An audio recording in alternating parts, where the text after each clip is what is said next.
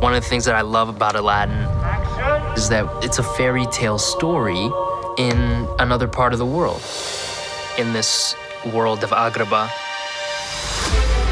In making this movie, we wanted to make sure we're as authentic as possible. So ultimately, we decided to go out and just shoot on location. We shot out in Jordan, a place called Wadi Rum. You can just feel the history in the sand. I think it adds a level of reality. Aladdin! Are we in trouble?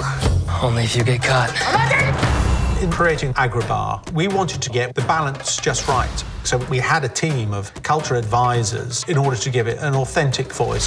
Our world of Agrabah is truly a global trading port, heavily influenced by Arabia, but also influenced by other neighboring cultures as well.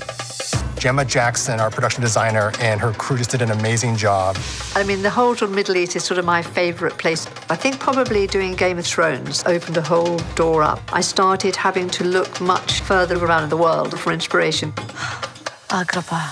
So I just had an absolute ball building Agrabah. You know, stepping onto set the first time, it was insane when we see they actually built this whole city. It really was magical. You could genuinely get lost in the streets. It was really, really important that Agrabah feel like the real location. It's just so visually stunning. And the palace and Jasmine's room, The throne room just took my breath away. From the costumes to the sets, it was unlike anything I've ever seen. I'm excited to sit in an audience to see it because everyone really doubled and tripled down on getting it right.